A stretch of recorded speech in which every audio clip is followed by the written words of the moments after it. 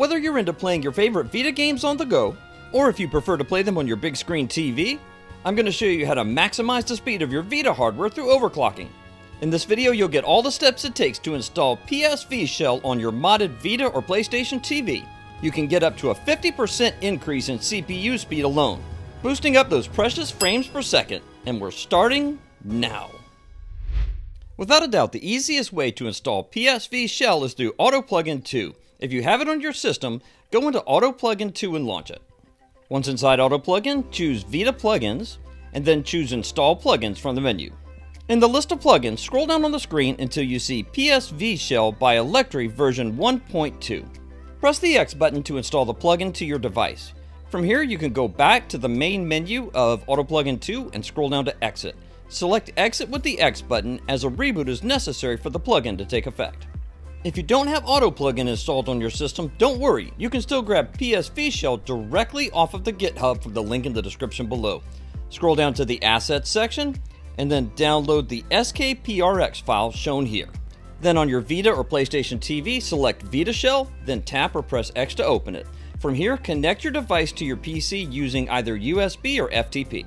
In this case, I've connected a Vita over USB. Grab the 𝐂𝐸𝐿 file that you downloaded and copy it.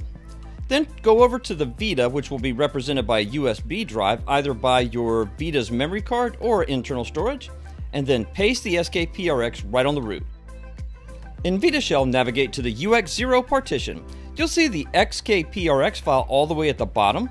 Select it with the triangle button and pick Copy with the X button. Now circle back to the list of partitions until you get to UR0 and select UR0 with X. Scroll down to the TIE folder and select it with X. Inside the TIE folder, press the triangle button, then scroll down on the D-pad to paste and select it with X. Circle back to the main menu, then press the PlayStation button and swipe from the right corner down or hold circle to go back to the live area. Then restart your Vita or PSTV for the plugin to take effect. In this example, I've already cleared a space on the live area to make the PSVShell interface easy to read.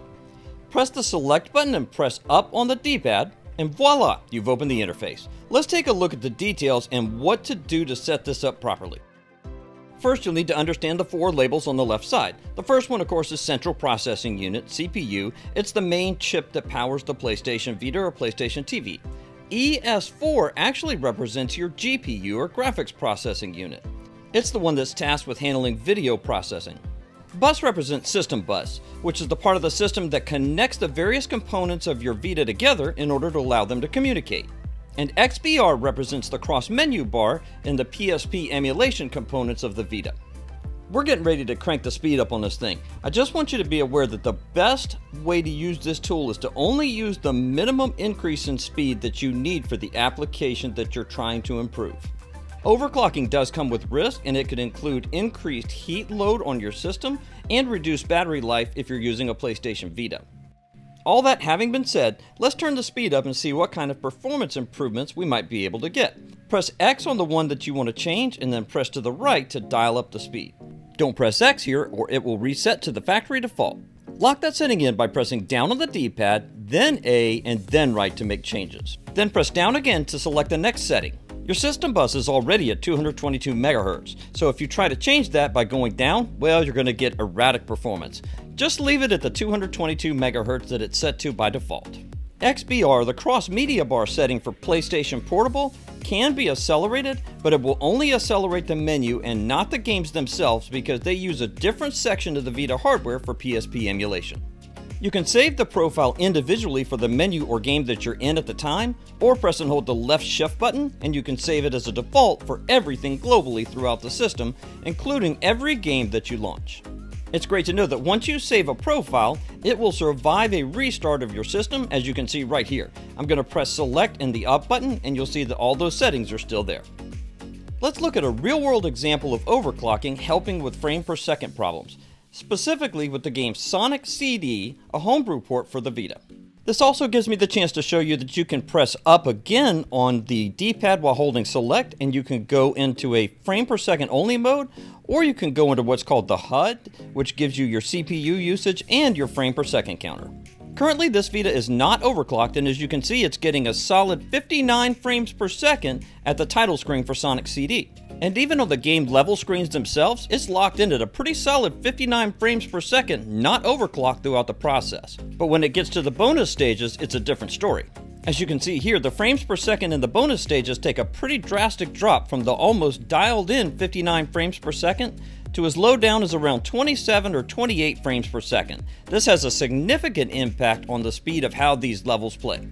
And in my testing, I found that the other bonus stages in this game ran at similar frame rates.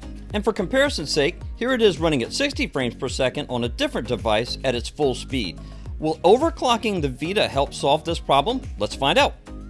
Now with the Vita set to its maximum overclock settings, I found that I got a pretty consistent 36 to 37 frames per second in the bonus stages across the board.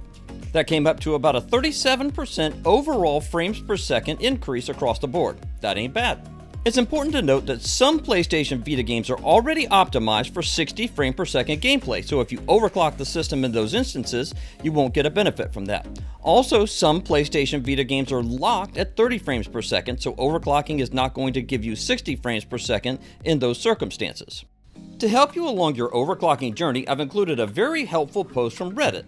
This post, which is linked in the description below, has a good list of games that are confirmed to run at 60 frames per second non-overclocked, games that run at close to 60 frames per second that might actually benefit from overclocking, and a list of games that are locked at 30 frames per second. It also has a section for unconfirmed games so that you can do testing, become a Redditor, and make contributions of your own. Now that you have overclocking down pat, why not put it to some great use? Check out this video here, shown on screen in desktop and linked in the pinned comment description below.